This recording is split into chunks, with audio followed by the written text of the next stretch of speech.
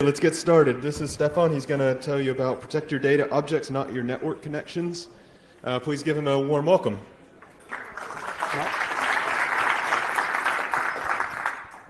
Thank you very much.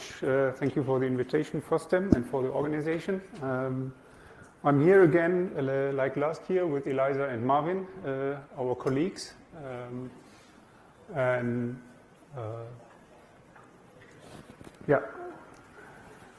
A couple of while ago, I talked to Eliza, and we talked about our IT architecture. So we wanted to explore a little bit about our business capabilities. We wanted to explore about the impact from any legal things that could be upfront. And we were discussing some cloud strategies. And then suddenly Eliza interrupted me and asked me, "Have you seen Marvin lately?" So I just gave him a few things to do. To increase our efficiency, and I asked her what exactly was that, and she said, "Well, we just wanted to move some of our processes to the cloud, so it's very easy. You just move that box over there. Then we wanted to have this digital twin data, sensor data, because we wanted to improve our product with the data from our production line. The third item was that we wanted to have some cloud analytics for our factory to have some predictive maintenance data. And last but not least, we wanted to receive data from the supply chain, and we wanted to actually also give back data to the supply chain.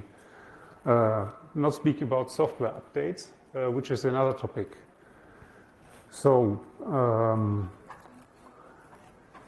I was a bit afraid what you all gave to Marvin, and maybe you can answer. How long would it take you to apply all those changes?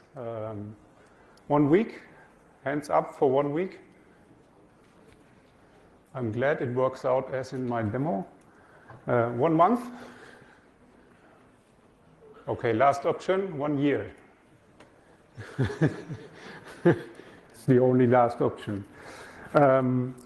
So last week we had the chance to catch up with Marvin, and Eliza pointed out it's actually important that we would like to have this happening in 1 week, because that's the business agility. So that is what in the end defines if your company survives or not. And data interactions are the driving factor actually in the future. It's wrong to take a look at anything different. And a switch to a different service provider should be very easy. And then we asked Marvin, so what do we need to change? And he said, okay, so if you look at this picture, then what is clear is that the trust perimeter has changed. So before we were used to define zones where everything was secure. That doesn't exist anymore, because our fragmented information and information flows and interactions are far more versatile than they have been until now.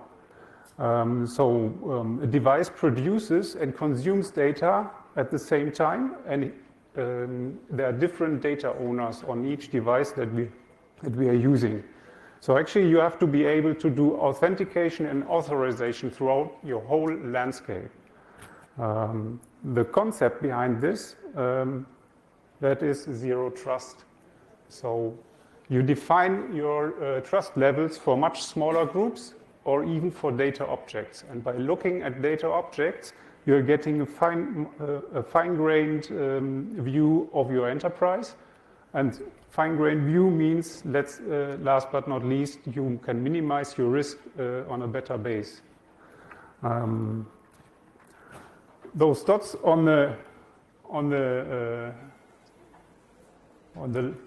they remind me of when I was a child and when I played Lego.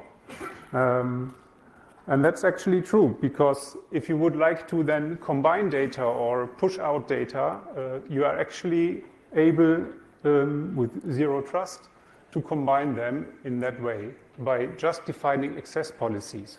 So it's a different view on your architecture that enables you to include usage control and to do access policy automation. So you are able to use different access policies to control where your data is flowing in your company.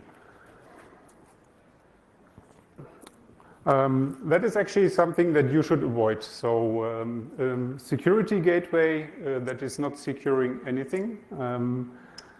But you can mix your trust efforts or your zero trust efforts with looking at your IT architecture, and then you can create a map.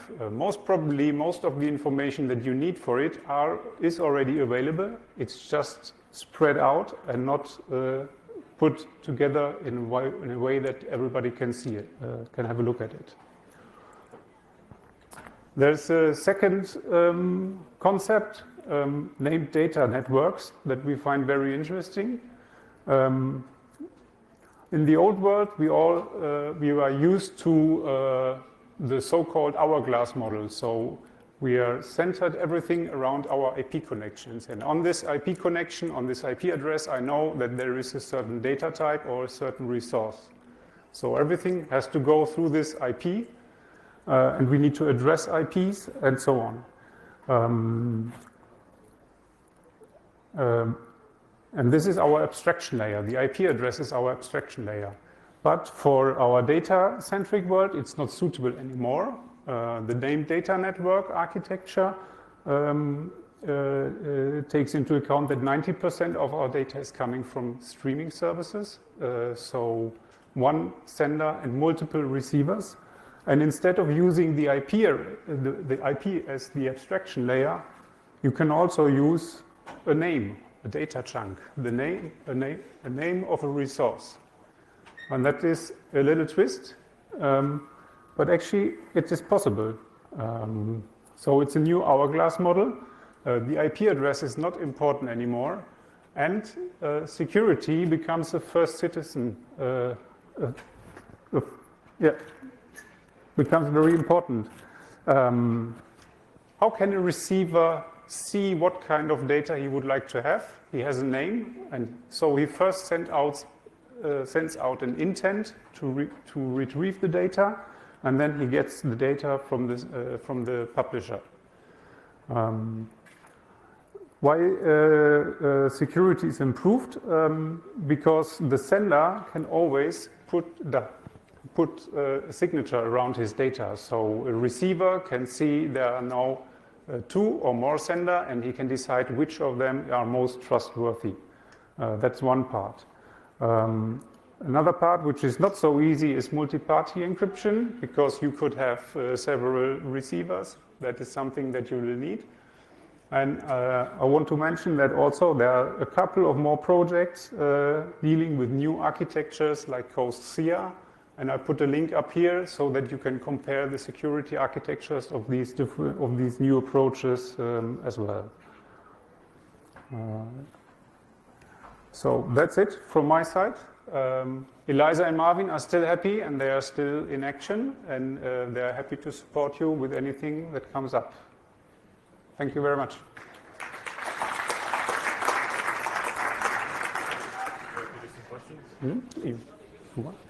Yeah, some questions? Anybody?